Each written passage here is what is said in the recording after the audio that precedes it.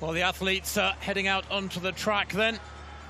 And led out, as you can see, by Belgium with his first of 3 heats. Switzerland behind them.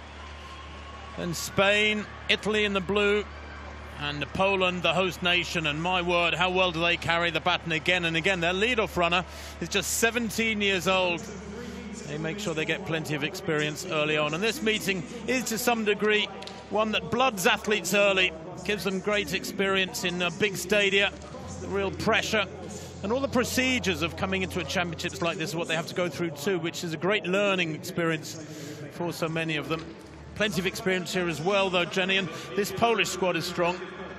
The Polish squad is always strong in every event, but particularly this women's 4x400 metres. The amount of titles and medals they've won over the last few years is absolutely incredible. Of course, they've already qualified for the Tokyo Olympics later in the summer, but I'm sure as hosts of this championship, they'll want to put on a great performance here.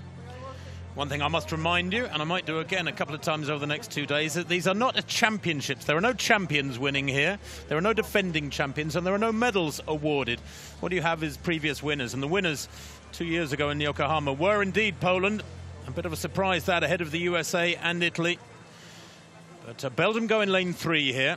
They're not using the 2 inside lanes to give the athletes the gentler bends, but Belgium in 3, Switzerland in 4, Spain in 5, then Italy in 6, Poland on the outside in 7. There you can see Cynthia Bolingo, a very experienced Belgian lead-off athlete, 28 years old, European indoor silver medalist at 400 metres a couple of years ago. Has a best of 51.69 outdoors. She'll be passing over to Verwert, Kaukait and Laus. Lead-off athlete for Switzerland is Silke Lemmens, Gallego for Spain, Lucudo for Italy, Lisewicz for Poland on the outside in lane 7.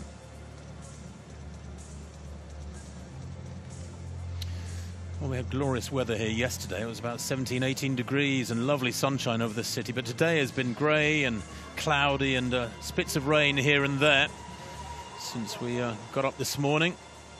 But the stadium is a complete bowl. It really is a glorious arena, a capacity of 55,000 when it's full. It's obviously used for football as well, and it is in fact the national stadium, even though we're a couple of 100 kilometers and more from Warsaw. It's a 9-lane track, you may have noticed, just in case that is ever a format that's needed. But in this first heat, 5 teams. The first 2 go through by right to tomorrow's final, with the next 2 fastest non-automatic qualifiers in effect going through as well.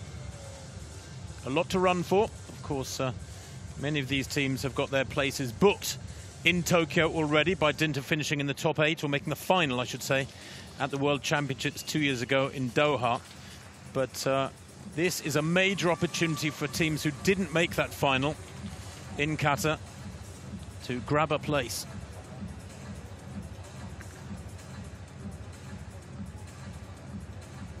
So teams in this one who have made the Olympic Games already: Belgium and Poland, unsurprisingly.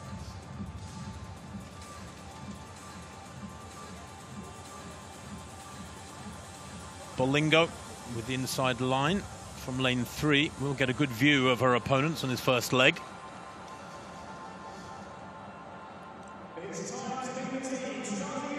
So Poland's lead-off athlete then, out in lane 7, the outside lane effectively, as I said, just 17 years old.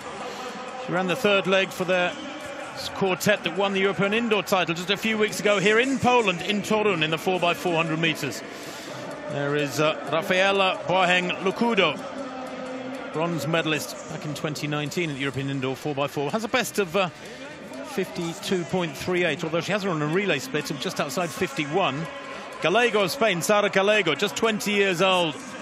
All smiles, nervous. She's a good 400-metre hurdler, 56.9 400-metre hurdler. Hasn't run a great deal quicker for 400 on the flat.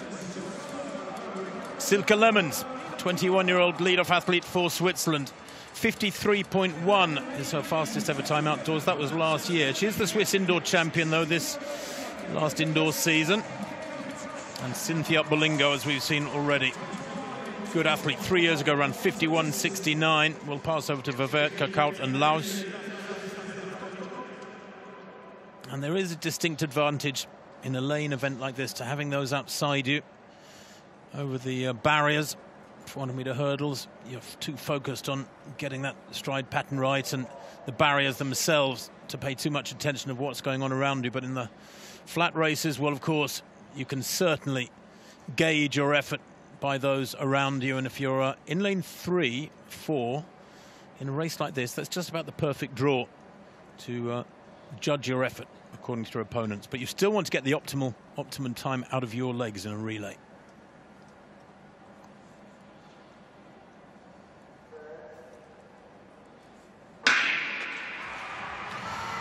Well, Poland's Lisowicz on the outside there to ride a picture in the red shorts in lane 7, running blind in effect, but that doesn't matter. They are very, very competent carriers of the baton and one-lap races generally. And she's easing away here now. Certainly looks to me like Lisowicz of Poland's left of picture is building a lead, although going well is Switzerland's Lemons. She has moved right up onto the shoulder of Gallego of Spain there. In 5 is Gallego. To the right of picture is Bolingo of Belgium. She's judged this well too, looking strong as the stagger unwinds in her favour. But certainly Lisowicz here at just 17. What a raw talent she is, building up a big lead for the Poles. Don't think, of course, the stagger doesn't unwind until they get into the back straight, so there is a third bend to unwind just yet. But Poland certainly handing over in the lead, Jenny. Yeah, that was a great lead leg for the Polish athlete, and Poland has started well, haven't they? And we can see Belgium there in lane 3 actually look like they're going to take the break in the lead, which is a little bit of a surprise, but maybe we shouldn't have expected too much because Bolingo is the European indoors silver medalist, but this is a Polish athlete who's really experienced here.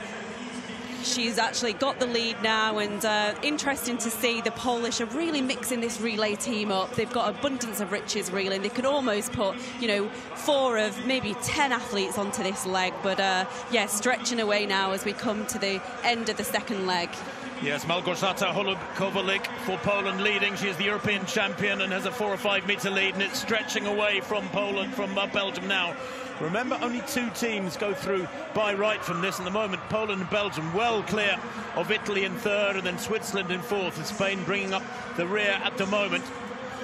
Yes, 3rd leg athlete here for Belgium is Pauline Kaukait, and breathing down the neck of the Pole, Kinga Gajka.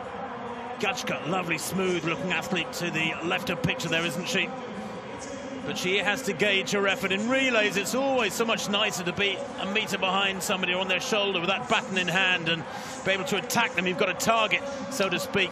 Italy having a good run here through Nardelli on this 3rd leg. They come into the straight, and it's been a fabulous leg from Belgium's Kaukait onto the shoulder of Gajka of Poland, now down the home straight and challenging the Poles, and the Italians still closing slightly.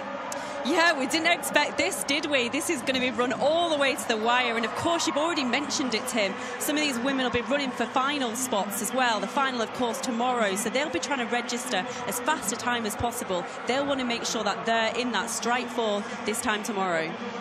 Into the back straight, then still Poland in command. This is Natalia Kaczmarek with Belgium's Kamila Laus in 2nd place.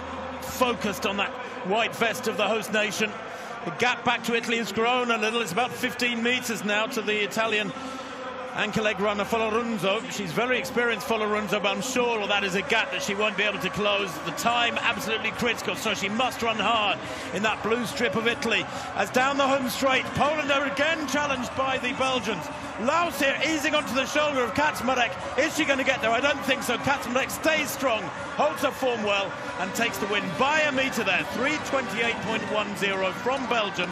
The hosts win with Italy in 3rd, and Switzerland there just out dipping Spain. I think they had their own private little battle quite a few metres back. But Belgium booked their place in the final, hence the smiles. And well, she might smile, because that from Kamila Laus was a superb final leg. She almost had the audacity there to catch Kaczmarek of Poland. The champions from 2 years ago, or the winners from 2 years ago, I should say, the Poles. One of the mascots there, one of the 4 mascots that are represent Silesian Zoo, which is just adjacent to the stadium here. That is Magi, the cheetah. I'm sure we'll see the others in due course. You can see in the background there, Linai. But here we are, this is just the final stretch now, and Laos is really going for it, isn't it? You can see the concentration, the determination on her face. She was hoping to take the win, but automatic qualification for both teams there. Here's the first changeover. Not quite as delicate a procedure, needing the precision as 4x100 metre relay running, but nonetheless, every centimetre counts. Here's the second changeover between Poland's Holub Kowaluk and Gajka. Look at that roar from Holub Kowaluk. Gajka coming in with Kaukait right up alongside her. That was a fabulous leg from Belgium's third leg runner, Pauline Kaukait. That was an insurmountable lead for the Italian anchor leg runner, Iomide Folorunzo. But the Poles, well, they are majestic 400-metre runners. They never look overly strained when they're under pressure. They hold their form so well, Jenny. Yeah, I'm sure she did feel under pressure. You know, there's a lot of pressure coming into this event. I think especially for the Polish women, you know, they want to obviously win on home territory, but the Polish were incredible. Forward to seeing how they'll shape up in the final tomorrow. Well, let's confirm that result for your season's best, of course, for Poland with 3:28.11, only half a second or so ahead of